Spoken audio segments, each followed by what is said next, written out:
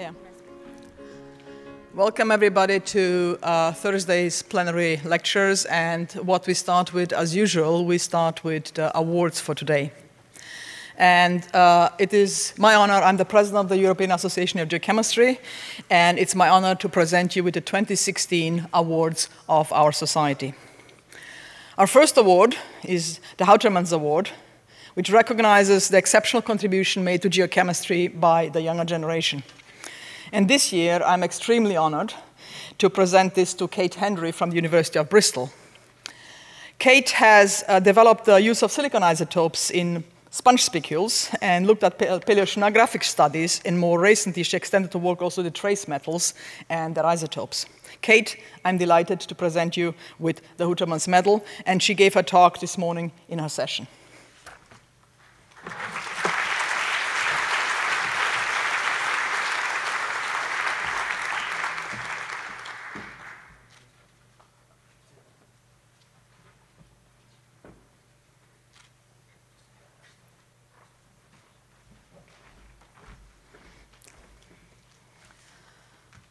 The second award is the EGA's Science Innovation Award.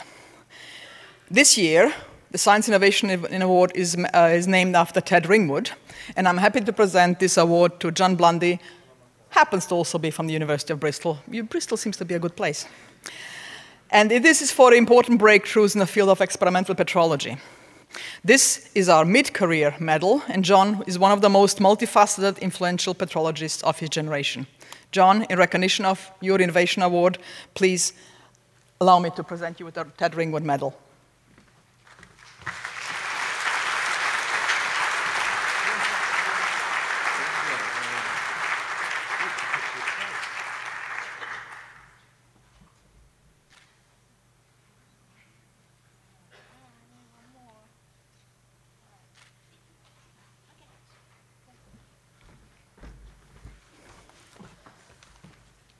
And our last and final award is the Urey Award, which recognizes outstanding contribution advancing geochemistry over an entire career.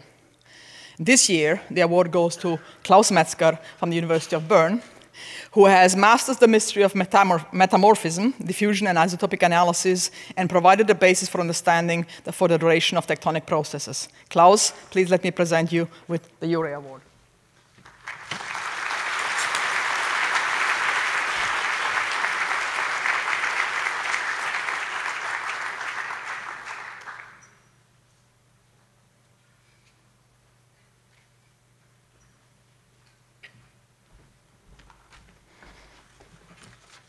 Thank you very much. And now I'll call Laurie Reisberg to the podium.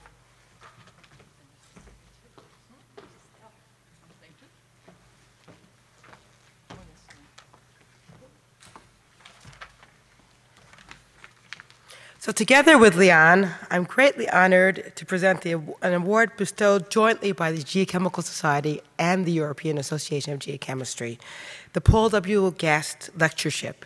And this lectureship recognizes outstanding contributions to geochemistry by a mid-career scientist.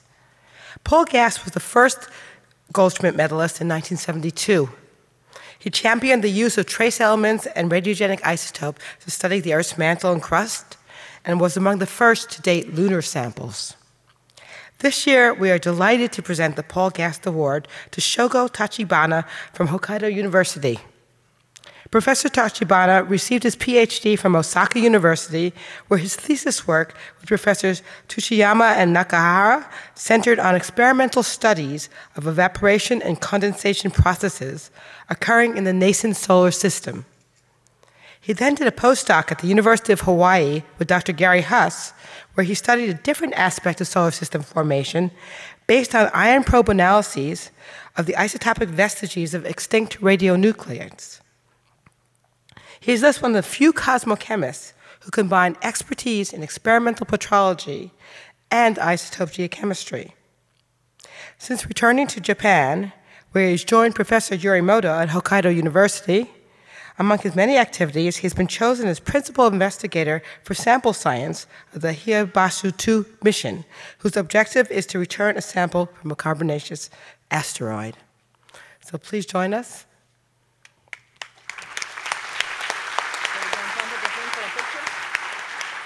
should have brought the phone with us. Oh, yeah, we're going through together. I forgot to bring it.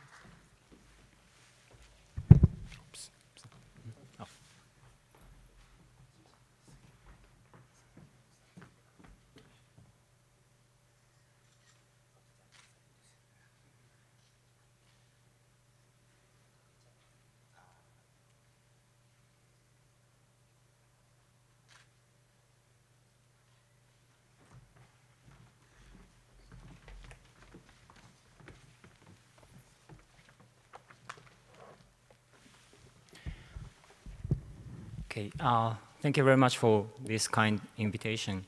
My name is Shogo Tachibana from Hokkaido University. This is truly my great honor to be here to give the guest lecture for the Goldschmidt Conference, Yokohama 2016. I deeply thank the Geochemical Society and the European Association of Geochemistry for giving me this precious opportunity. Today, I'm going to talk about laboratory experiments and small body explorations to understand the chemical evolution of the solar system. In the laboratory, my colleagues, students, and myself discuss chemical reactions that possibly occurred in the solar system and that may have been responsible for making the chemical diversity we see in the solar system. So we like to discuss the processes in a small atomistic or molecular scale. And in the missions, we are going to small bodies to get pristine samples. So today, in the next 40 minutes, I'd like to talk about such small words may tell us something about the big picture. And before I start my talk, I should thank all the people whom I know in the field. I know without them, I'm not standing here today. So I actually tried to list all the people whom I'd like to thank in this slide, but because so many people helped me, so the list was too long with tiny fonts, which no one can see. But I'm so grateful to my supervisors, colleagues, friends, and students at Osaka University, where I got my degree, Arizona State University, where I worked as a postdoc, at University of Tokyo, and Hokkaido University, where I was and have been working as a faculty, and also in people in sample return missions and in the cosmochemistry field. Thank you all for your help and encouragement. What I have been pursuing is the recipe for the solar system. I'd like to know what ingredients were used to form planets, how they were cooked, at what temperature and pressure, and how long. So I have been looking for a recipe book for the solar system. This is a very schematic view of the evolution of the solar system. The solar system was formed from nuclei formed in stars in the galaxy. And those nuclei, especially metallic elements, condensed as dust grains and traveled in the interstellar medium. And in the sun's parent molecular cloud in the star-forming region, volatile elements started to form molecules, started to condense on grains to form molecules, ice, and volatiles, and then organics. And 4.56 billion years ago, the molecular cloud core collapsed to form the infant sun, and protoplanetary disk was formed as the natural consequence of a star formation. Within the disk, various chemical reactions occurred to form diverse ingredients of planets. Such diverse materials then formed into planetesimals, protoplanets, and finally planets. And extraterrestrial samples tell us about this evolutionary history of the solar system. So they are the authors of the solar system recipe book. However, it's not easy to read, so we need help from laboratory experiments, which could be your dictionary to read the book. Especially, The experiments that can pursue elemental reaction steps under realistic and controlled conditions are critical because the experimental results obtained for geochemical applications may not be always going to work for cosmochemistry application because different reaction steps may control the overall reaction. One of such discussion on the elementary reaction step was done by Minami Kuroda, my student at Hokkaido University last night at the poster session on the water diffusion in silicate glasses. And I also think that laboratory experiments are quite critical to figure out the scale of the system where the chemical evolution occurred.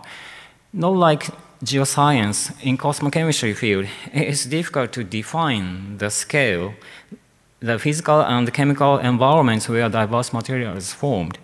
That is why we have a new quantity model every 10 years. So I will later talk a bit about the fractionation of condensates from the reaction system, which is like a fractional crystallization in the magma chamber. So, however, we have no idea how large the system for such a fractionation. So no idea how large the system was and how long it took for the fractionation, because even the current astronomical observation cannot see directly the processes in the protoplanetary disks. So we hope the laboratory experiments help us define scale and physical chemical conditions where the evolution occurred. So this is why I have been doing experimental work in the laboratory. So in the first part of this talk, I will talk about the experiments that I have done with my colleagues and students. Let me start talking about this stage, dust formation in circumstellar environments. A bit longer than 20 years ago, infrared observation using a space telescope found crystalline silicate dust around evolved stars. So this is the infrared spectra obtained from an evolved star, and so to compare with that, here we have this infrared spectra of forsythite and encephite. And so these forsythite and encephite grains are rare stardust. We have rare stardust in hand, which are called presolar grains, showing anomalous isotopic compositions relative to the solar system. This is a secondary electron image of presolar corundum grain. My former PhD student Aki Takigawa did condensation experiments of corundum in vacuum to obtain its growth kinetics from aluminum and oxygen vapor. And she found that this kind of 1 micron size presolar corundum dust can form in a slowly expanding outflow from evolved stars before the wind gets accelerated. She also found that the vapor growth is anisotropic. Here you see the growth rate along the M-axis, A-axis, and C-axis of corundum. And the plausible shape of condensed corundum is an oblate, slightly flattened along the crystallographic C-axis of corundum. What was surprising was the infrared spectrum of such a corundum oblate flattened along the C-axis can explain the unidentified 13 micron feature commonly observed around oxygen-rich small mass evolved stars. So the laboratory experiments have proved that presolar corundum grains are real condensates formed in winds from evolved stars, and that the unidentified infrared peak is from corundum. So Aki has been doing ion irradiation experiments to simulate the irradiation process in the interstellar medium, which should be useful to know how harsh the travel of grains in the interstellar medium was from presolar grains. So now,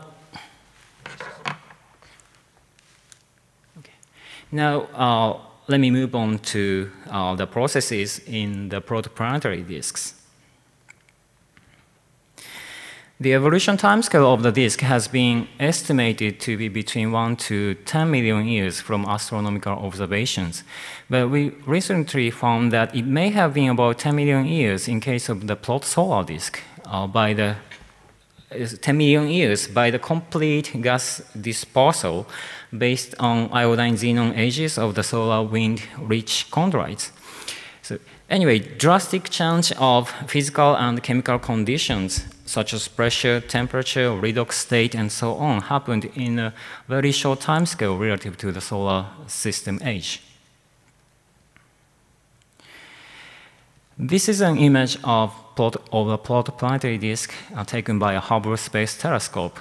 Although we cannot see it by telescopic observation, chondritic meteorites tell us that high temperature chemistry occurred in the chondrite-forming region in the early solar system, which are condensation and evaporation processes. We have real condensates in chondrites that are some of calcium, aluminum-rich inclusions called CAIs, irregular shaped olivine aggregates, and possibly some metal grains found in metal-rich chondrites. This figure shows the minerals that can be thermodynamically stable in the system of solar abundance at the total pressure of 10 to the -3 bar. We see these minerals in these condensates. So high temperature processes occurred in the very early stage of the solar system evolution. However, thermodynamics alone cannot tell us the grain size, number density of solid materials are formed in the disk, and nothing about the formation duration. Moreover, the presence of these high temperature components in meteorites requires their isolation from low temperature further reactions. So this kind of evidence cannot be predicted or explained in thermodynamics only, and so should be explained by the kinetics of dust formation processes, which can be determined in the laboratory. So we have so far conducted evaporation and condensation experiments of major minerals such as iron metal, forsythite, corundum, and enstatite in disk-like conditions to obtain the kinetics of evaporation and condensation. So although some are still missing, one of which is the formation of enstatite from forsythite, we have determined the evaporation and condensation kinetics. It has been discussed that formation and isolation of such high-temperature minerals may explain the elemental fractionations we see in chondrites. This plot shows that the addition of CI materials to the solar composition may explain the magnesium and silicon and aluminum abundances in carbonaceous chondrites, and the subtraction of forsythite and CAIs may explain the bulk major element chemistry of ordinary and enstatite chondrites. And this plot shows the abundance of oxidized iron and reducing iron in chondrites. We see the variation of redox states within chondrites, and also see a variation of iron abundance in chondrites, suggesting that there may be a metal fractionation from silicates. So I really like to know if these processes did occur in the early solar system, in what scale, and for what duration, and by what process. So let me here talk about the condensation experiments of metallic iron. This should be important to discuss the metal silicate fractionation in the disks, which I showed in the previous slide. So the concept of the condensation experiments of metallic iron is schematically shown here. This is the picture of the inside of the vacuum furnace. We put a metallic iron pellet inside this alumina tube, and which was used to guide the evaporated gas flux onto the substrate. The substrate of alumina, which is here, was put in a cooler part of the furnace, and the substrate temperature was 1240 and 1340 Kelvin, which are the temperatures close to the metallic ion condensation in protoplanetary disks. The gas flux from the gas source through the tube can be obtained theoretically, and thus we can perform the condensation experiments of metallic ion at controlled temperature and controlled partial pressure of ion gas. And this is a cross-section of condensates. You see that the ion layer, of which thickness is about 10 to 20 micrometers, can be obtained in the experiments as condensates. Here in this graph, I plot the condensation flux obtained at two different substrate temperatures and against the supersaturation ratio of ion vapor. And these lines show the condensation fluxes calculated based on the kinetic theory of gases with different condensation efficiency. And these values shows the efficiency. In case of one, you have the condensation without any kinetic hindrance. And you see that the data is plotted near the ideal condensation flux line, and this implies that there is little kinetic hindrance for the growth of metallic ion, and all the atoms basically colliding the surface basically condense with a quite high efficiency.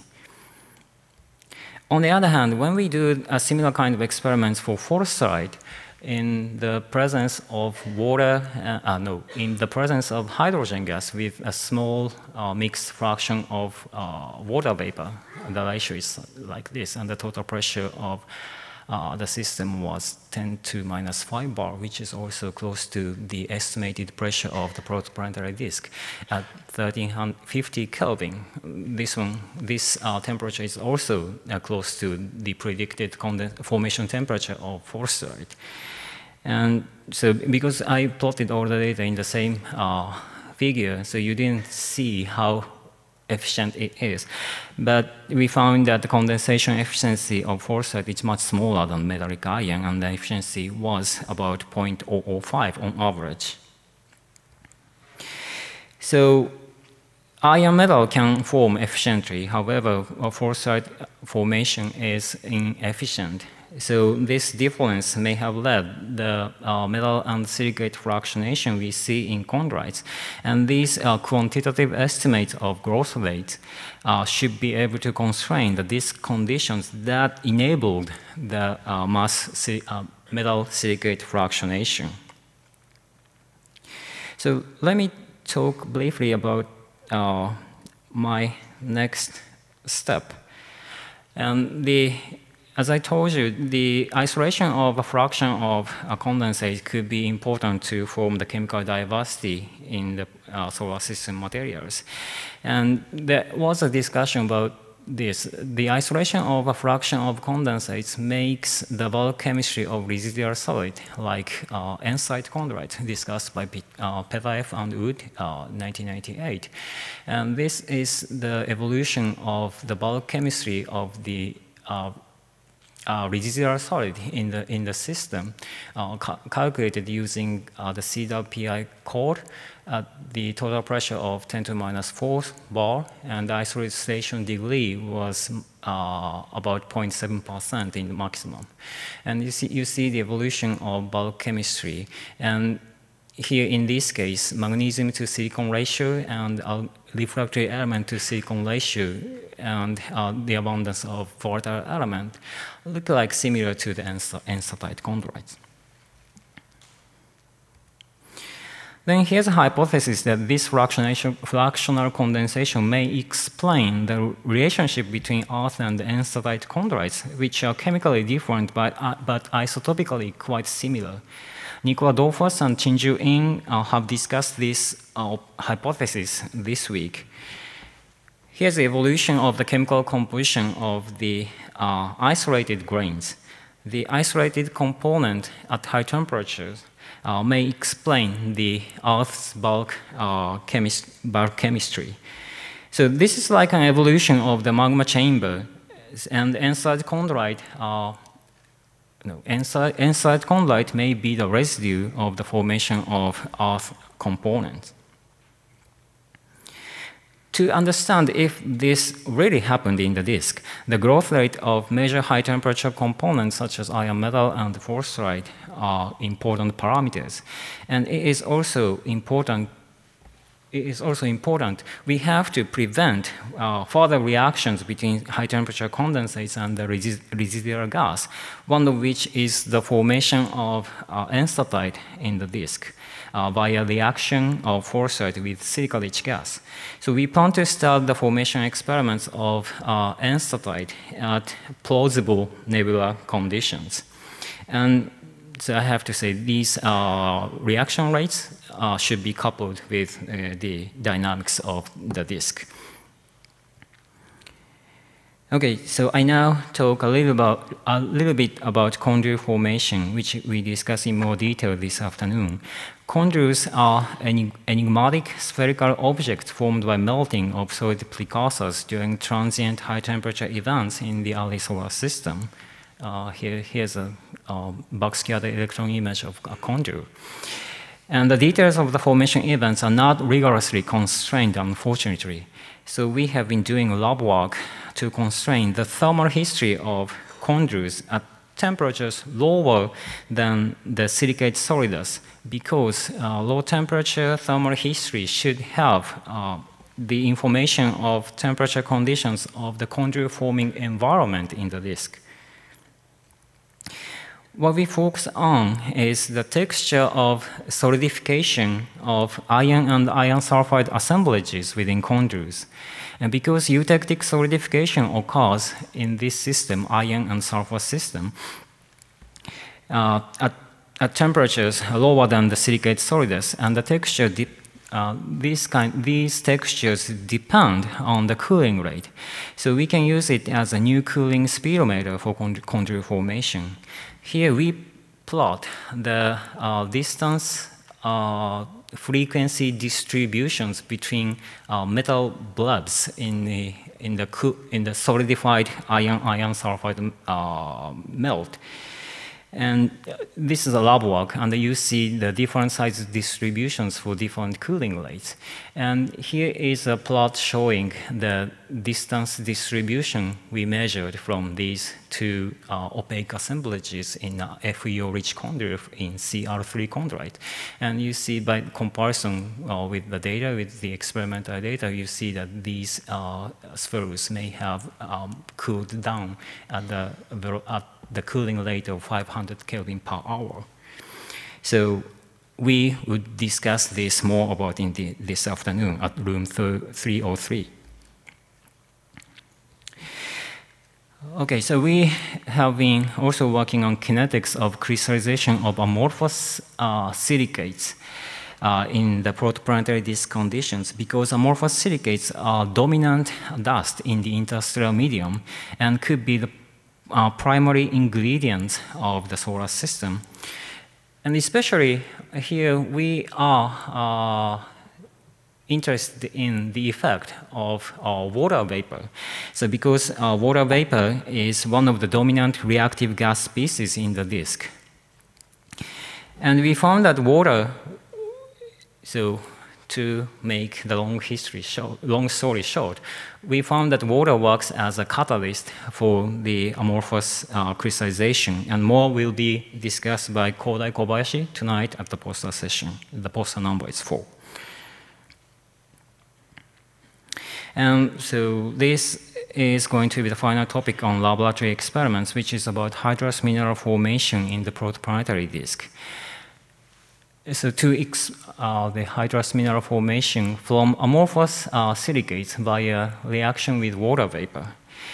So we are doing this to explore the possibility of water delivery to the inner rocky planet dry region of the disk by hydrous minerals.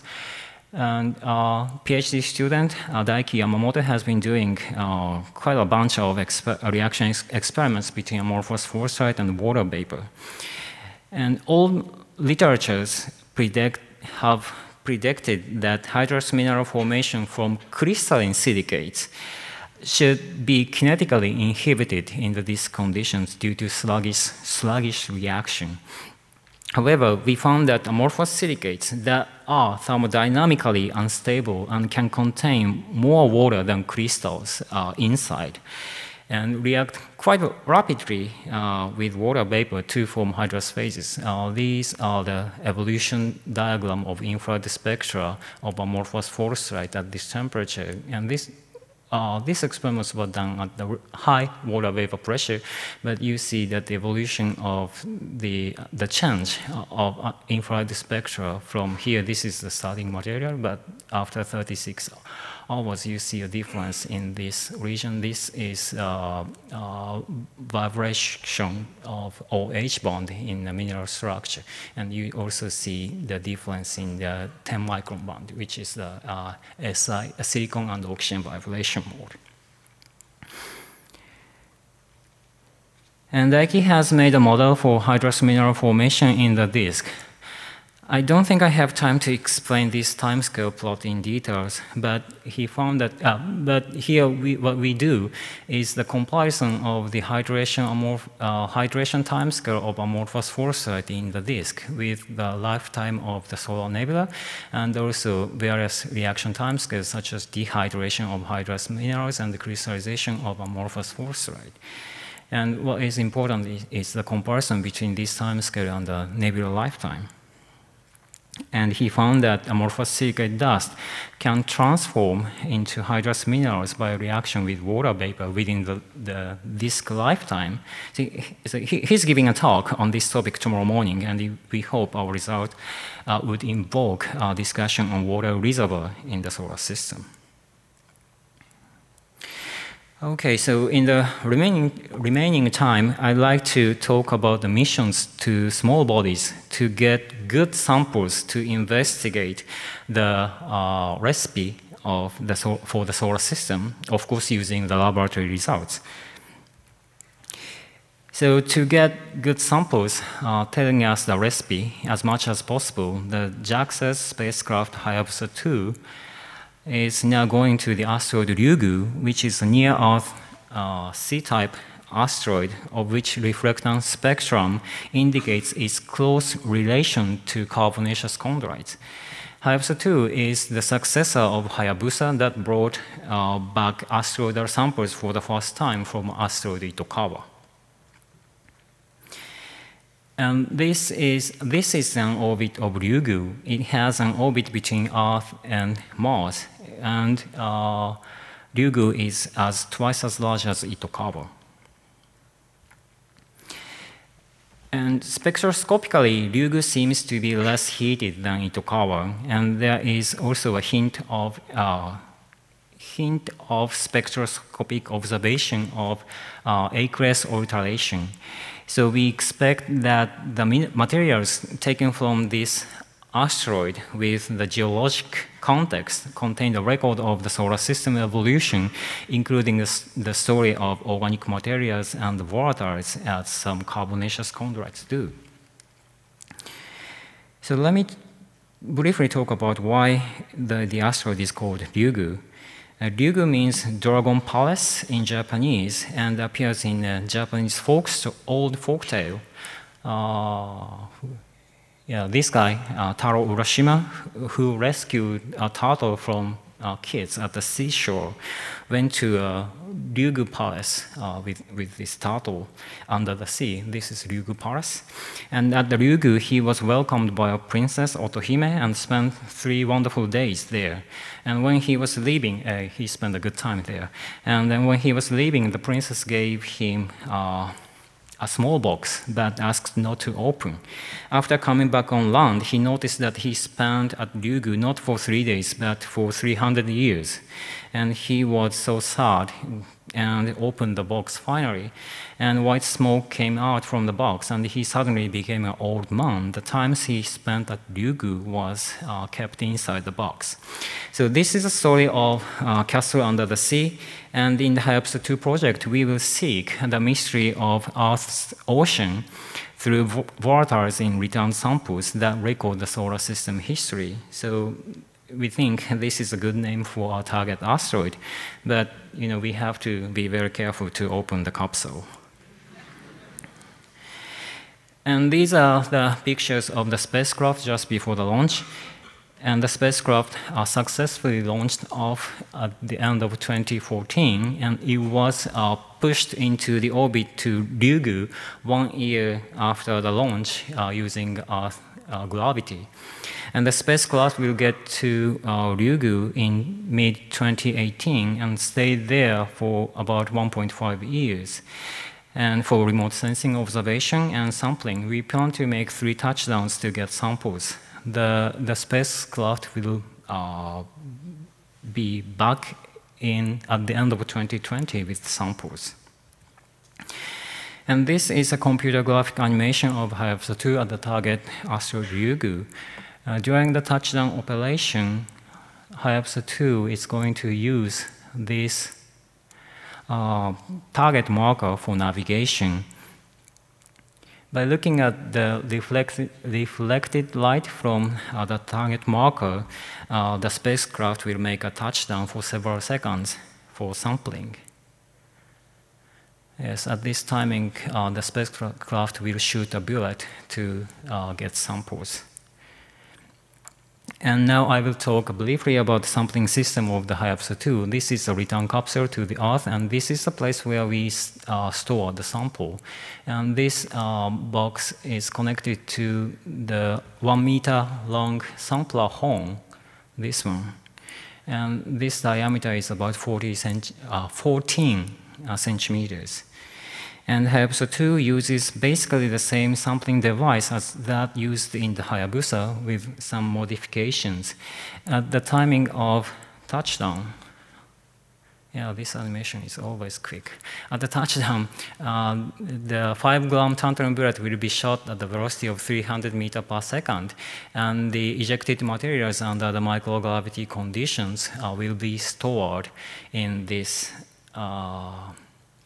sample catcher, having 3 chambers for the separated storage of the samples obtained at different locations. And the spacecraft has 3 sets of guns, so we can make 3 touchdowns. And we also have a backup sampling method for this mission because the original Hayabusa did not shoot the bullet. We will use this part, the tip of the sampler horn.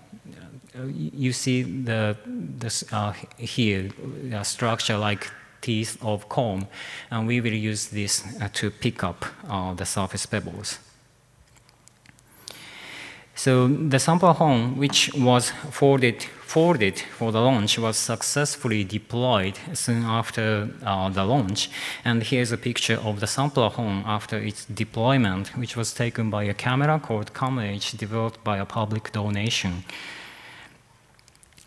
And so we are ready to get samples, and then after having samples from Ryugu in 2020, we will analyze the returned samples and explore the whole history of the asteroid Ryugu. That is also the story of the solar system.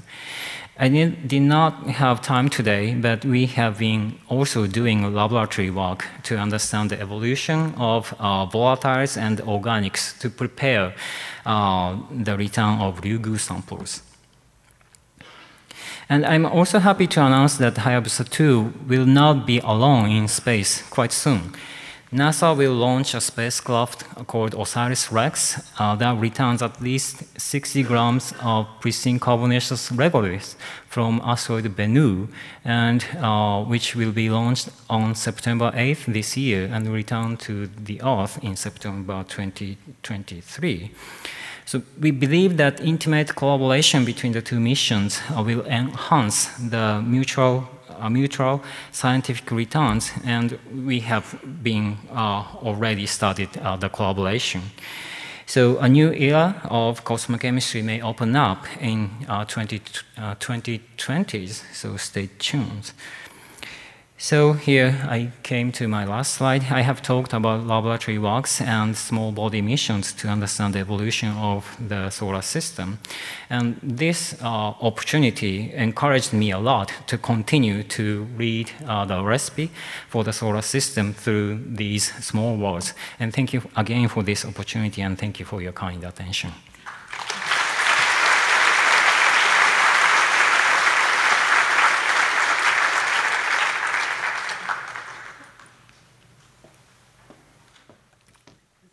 Questions for Shogo? Any questions?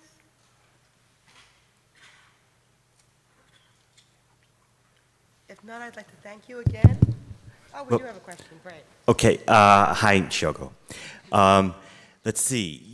One of your plots, you showed this difference in the condensation of iron metal versus crystalline olivine, yeah? Forsterite. And then in a later plot, you showed the effect of H2O on condensing non-crystalline olivine. And I'm wondering if the difference between the crystalline olivine and the metal, how much of that difference, if you start crystallizing or condensing the non-crystalline olivine in the presence of water, does that difference between the metal and the olivine disappear? Okay, so the question is the effect of water vapor for the condensation efficiency, is that correct? So we have done the experiment without putting a lot of water into the system, and we have no condensate. So we need some excess oxygen to form crystalline forsterite. That is the case for the solar system. The solar system abundance of oxygen is much more than the abundance of metallic elements.